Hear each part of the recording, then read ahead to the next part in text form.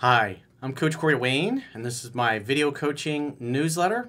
And the topic of today's newsletter is going to be my girlfriend has a sugar daddy. Is she redeemable? Well, this particular email is from a guy. He has been with his gorgeous girlfriend, as he puts it, for a year.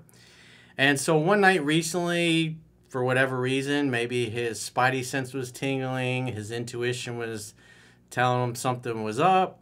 So he decided to go through her phone, and come to find out she basically had a sugar daddy that she had been hanging out with, going to lunches and having sex with this guy for a large part of their 1 year relationship.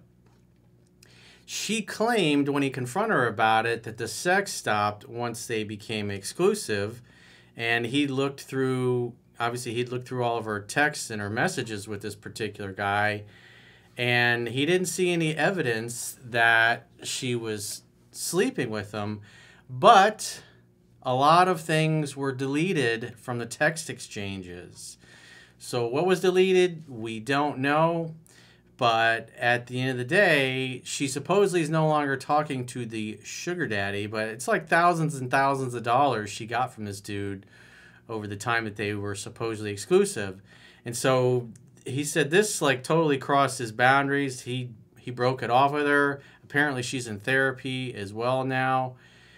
He says, but he kind of misses her and wonders if getting back together with her is a good idea and if she's redeemable. So let's go through his email in detail, because it's really over like the last 5-10 years that this is this kind of thing has always been going on, but with social media, when you look at, literally it's a multi-million-dollar industry, the sugar dating industry, there's a lot of girls that do. A lot of girls put themselves through college, and they make a lot of money hooking up with dudes for cash instead of a relationship or anything serious. If you've been on Hinge or even Bumble, some of the most common dating apps the last few years, you'll notice that there's a prevalence of women that are on there that'll match with you, and you think, hey, this conversation's moving along great. This girl's hot. She likes me. Cool. And then come to find out what she's really hoping to do, because there's so many desperate, thirsty dudes on the dating apps, is that she tries to get you to pay her a couple grand a week to come hang out and have fun and hook up and basically be a friend with sexual benefits. So it's pretty common. So we hear about these things all the time. There's plenty of podcasts out there that have lots of these girls on, and almost in 100% of the cases, there's no dad. There wasn't a tight family together, and it's just, so when you have women that are raised in a kind of like a survival type of mindset, they're going to definitely be more inclined to do this. But I was telling an example. I was hanging out with a high school buddy a couple weeks ago, and I talked about this recently in a video newsletter, and we were talking about some of the girls that we grew up with and went to school with. And there was one in particular, came from a very wealthy family, very powerful family, very successful. And this girl, the daughter, was just absolutely smoking hot, just beautiful. And I didn't know this at the time, but because she wasn't there the whole 4 years that we were in high school. I think she dipped out after sophomore or junior. I can't remember, but it was pretty common knowledge that she had like slept with half the football team of St. Thomas and a lot of dudes that I went to Gibbons with. And I was surprised because she's beautiful. She had this innocent look about her. And meanwhile, she was a total freak. And yet she came from a very wealthy, very successful family. Her parents were wealthy. They did travel a lot, so maybe she was mostly raised by the nannies and the help, and the parents weren't around as much to influence her. But you would think that a girl that comes from that background with that kind of family is just going to be the perfect girl. And come to find out, she was just a nymphomaniac back in high school. I mean, but by the time you graduated, she had a body count of over 100. And there were several girls that were like that. And the conversations I was having with my buddy was that, guys had common knowledge that, or once they found out this is what these girls were doing, like one week he's out on a date and he finds out like a week prior to him going out on a date, the girl that he'd gone out with and hooked up with was hooking up with two of his guy friends. One of them was giving it to her doggy style while she was blowing the other friend. And you're like, and once he heard that and found out, he's like, well, that was great to hook up with her, but I'm definitely not interested in wifing her up or getting into a relationship. We all love her and cool chick, but you know, when she's doing things like that, and then you're finding out because people are like, you're dating her, what? And so you get your balls broken by your other buddies, and it's like, hey, she's kind of like the school bicycle. So I mean, the big part of what, if you're looking to be exclusive, if you're looking to be monogamous, if you're looking to get married and you're crazy enough to involve the state in your relationship, or maybe you're religious, whatever it happens to be. Bottom line is, if you're looking for somebody to be exclusive monogamous, you have to evaluate their character. This is part of the vetting process. Does she keep her word? Is she easygoing, easy to get along with? Does she communicate well? Is she loyal? Does she come from a background where the parents were loyal? But even, like I said, the one girl I was talking about had every advantage. Beautiful, cool parents, wealthy parents, going to the best schools, driving brand new, beautiful cars, shopping at the nicest places. But yet she's just totally getting run through. And more than likely her parents, I would assume, had no idea that was going on. I didn't even know it was going on at the time until my buddy was telling me. I was like, her? Really? I had no idea. But then again, she wasn't there the whole time that, you know, she was only there for a couple of years and then transferred somewhere else. But maybe that was one of the reasons, because that kind of got out what she was doing. Maybe her parents pulled her out of school. I don't know. But even somebody that supposedly comes from the perfect background can turn out the same way. And then there are plenty of women that come from broken families and backgrounds that choose not to be like they were in their family. So you have to take it on a case-by-case basis. You've got to evaluate somebody based upon their actions, because character is destiny. And as Gerald Celente of the Trends Research Institute so brilliantly says, current events form future trends. So, with that in mind, let's go through the email. It's not a real long one. He says, hey, Coach, thanks for all you do. I could use some advice, probably a come on man. He says, I discovered your work a month ago when the wheels came off my relationship. I was with my gorgeous girlfriend for a year, but I started to notice things not really adding up with her finances.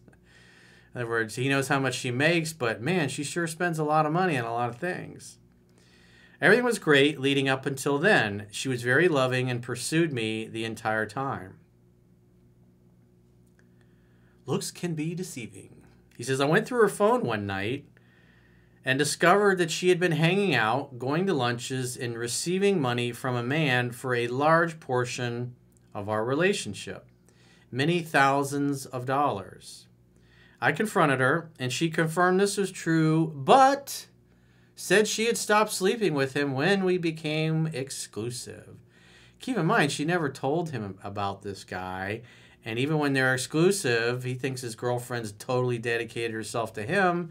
Meanwhile, she's still hanging out with a guy she used to have sex with, but now it's just casual lunches.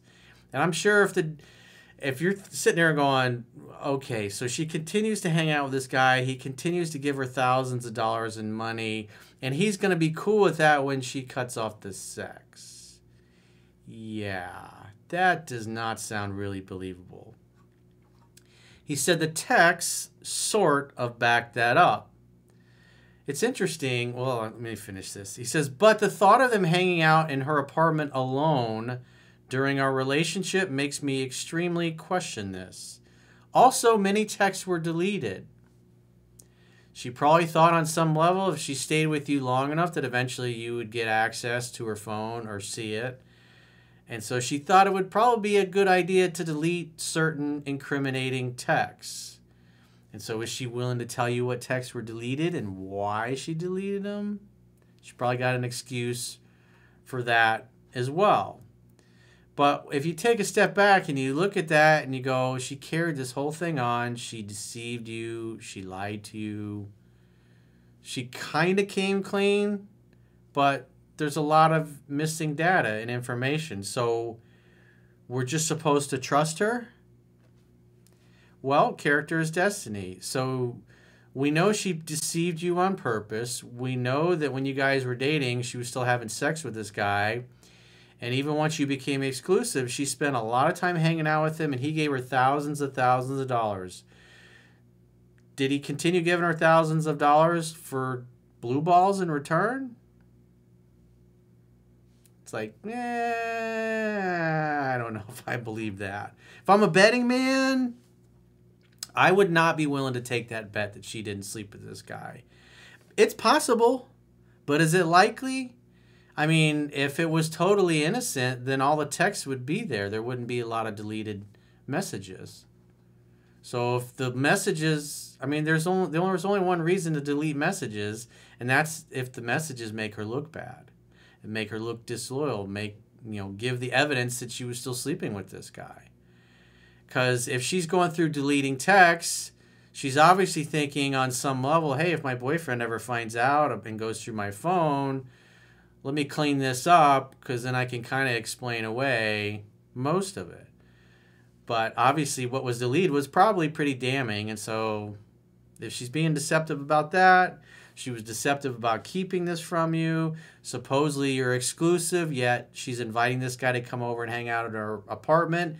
And we're supposed to believe that he continued to come over there and give her thousands of dollars, and he's going to be cool with not having sex anymore? I don't believe it. I wouldn't believe it. And obviously this guy didn't either. He says she is very apologetic and has showed me she cut off all contact with this guy. She's also in therapy, and I broke up with her anyway. It's just all way too far past my boundaries. Problem is, I kind of want her back. Is she redeemable in any way? Well, if we look at the evidence, if we look at deleted texts, if we look at the fact that she kept this relationship from you, if we look at the fact that she's basically a hooker, that's what it is. If you're getting paid money to give out the pussy, you're a hooker. Sorry, that's a fact of life. And you can't solve problems unless you can talk openly and honestly about it, and that's the bottom line, is that she was doing inappropriate things and she was hiding it from you. She was deceiving you. And why is she deceiving you? Because it shows character flaws. Yeah, she's in therapy, but at the end of the day, she still did you dirty. If it was me, if I was in this situation and knowing women the way I know them, because I've had an experience. I knew a girl that she had a boyfriend, and yet she had like 3 or 4 sugar daddies that she would go hang out with and send pictures to and stuff like that, but supposedly wasn't having sex with these guys. Yet, in my own personal experience, because of things this particular girl said to me, she made it pretty clear she was down to also hook up, even though she supposedly had a boyfriend, which she kind of kept on the down low. But at the end of the day, she's hanging out. But she always claimed that the dude she was hanging out with, there was nothing going on physical. It's just she would send them pictures and selfies and stuff like that and chat with them to kind of keep them company, and they would just continue sending her money. But she's like, I would never slept with any of these guys. Even though she hinted that she would be willing to do this with yours truly. And I was like, what? So, and this particular girl came from a broken family as well. And on top of that, no dad. And so she's raised in survival mode. And so she could be sweet as pie and smile to your face. In reality, you find out all these other things are going on. So women definitely are capable of this. And all you really have to go on in these kinds of situations is how do they behave? What are their actions? Current events form future trends. If they're on sugar dating websites and they're meeting guys for money, but yet they say, oh, I'm not sleeping with any of these guys.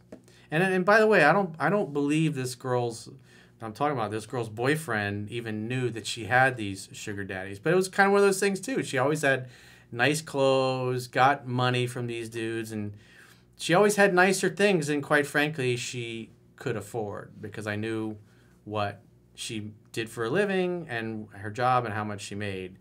And so she lived way above her means. So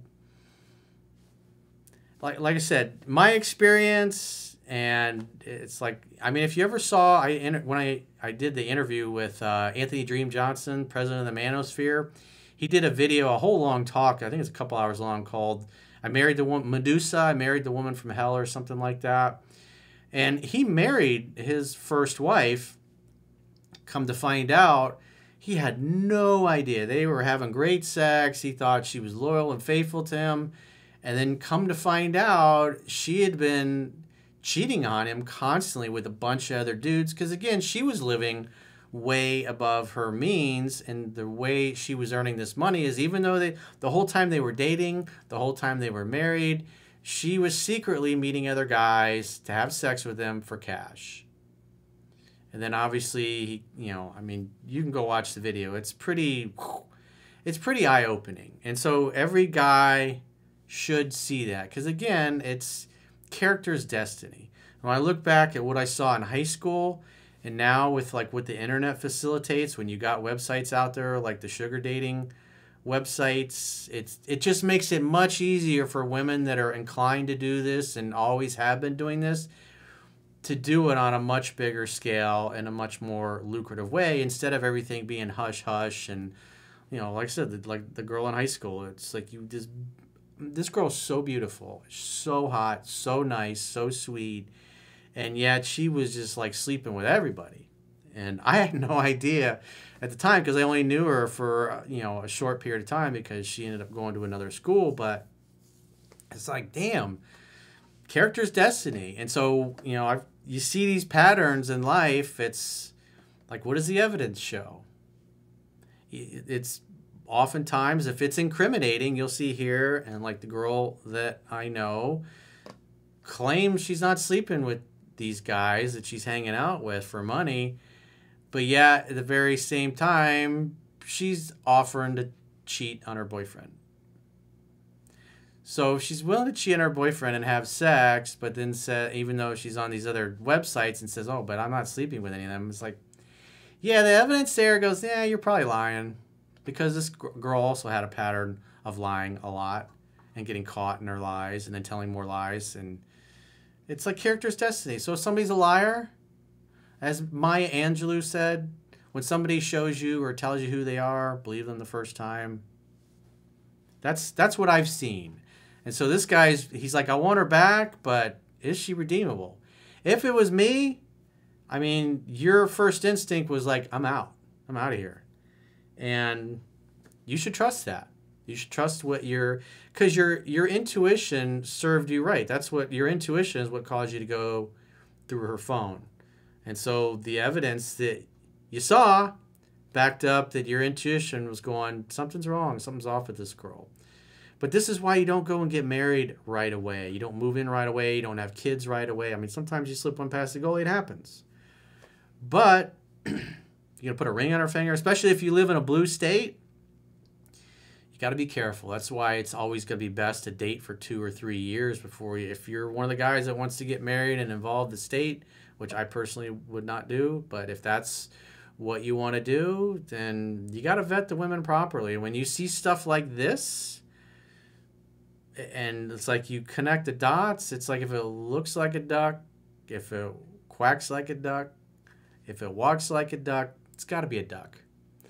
And in this case, she belongs to the streets. I wouldn't give her another chance, but it's your life. And the way I look at it is you made the right decision, but obviously you're second-guessing yourself. And typically the only reason a guy's going to second-guess himself after the breakup is because you haven't found anybody else that's as hot or as fun and that you connected as well with as this girl. And that's what keeps most people in unhappy, unfulfilling relationships, is you hope it's going to change, It's like, in other words, he's in love with the fantasy of who he wanted his girlfriend to be, but he found out the reality, just like my high school, this girl I knew from high school, or a couple girls I knew from high school. It's like the reality was completely different than what I had thought. So looks can definitely be deceiving, and when you've been deceived on this level, it's best to say, hey, it was a good learning experience, we had fun, but you know, and quite frankly, she needs to learn that she can't behave this way and expect to keep a guy that is going to be loyal and faithful and monogamous to her. If she's going to act like a hoe, she's going to get treated like one. Therefore, she's going to get discarded. She can choose to live that way. I mean, you know, in this world, especially with the internet and easy access to guys that are thirsty and have more money than common sense, it's easier today to do this than it was when I was in high school or back in the day before the internet and all that stuff. But this shit's always been going on. It's like a lot of the guys in the red pill community talk like this is a new thing or modern women. It's just, now it's out in the open. This is like what's always been going on throughout all of human history. Men have kept mistresses. They've had women that they were sleeping with and hooking up with, that they bought them an apartment, they bought them a car, they paid for all their clothes, and when they got time away from their wives and their family, they would go over and give them the meat missile. It's like, this is not new stuff. This is not modern women. This is how women behave that have no integrity. Women that are, these are the kind of girls you can have fun with, friends with benefits, fuck buddy, sex playmate, one night stands. These are not the women you take home to mom and you wife up. You just don't. It's the way, it's harsh, but it's the way it is. And so there's basically two types of women in society, and there's always been two types of women in society. There's the hookup girls and the party girls, and the girls that are fun to rock out with your cock out. And then there's the other women that are family oriented. That are the kind of women that you'd want to have children and raise a family with because they have good character and they will be good mothers and good teammates to you. And so you just have to see reality as it is. And so when you see evidence of all this ratchet-like behavior, you're going to say, oh, I was in a relationship with a hookup girl, a party girl, but now I know what I'm really dealing with because the truth ultimately comes out, because this is still part of the vetting process. This is why you date for 2 or 3 years. This is why you'd want to live with somebody before you ever consider getting married or being super serious, because the truth is going to come out. She's going to get sloppy. And in this case, him being with her for the whole year and noticing that she spends way more money than you know that she makes, well, the money's coming from somewhere. And so she's telling him things because he probably asked her about it, and she's giving him stories and excuses that don't really make sense. And therefore his spice sense is going, that doesn't add up. And so therefore he goes through his phone and he finds the evidence that he was looking for so he can make an intelligent, informed decision. And so the key is to be congruent with that, because if you want loyalty, monogamy, exclusivity, it's not going to be with a girl like this. Simple as that. She betrayed you.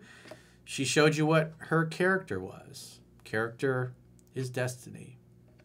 So if you got a question or a challenge and you would like to get my help, go to understandingrelationships.com, click the products tab at the top of your screen, and book a coaching session with yours truly. Until next time, I will talk to you soon.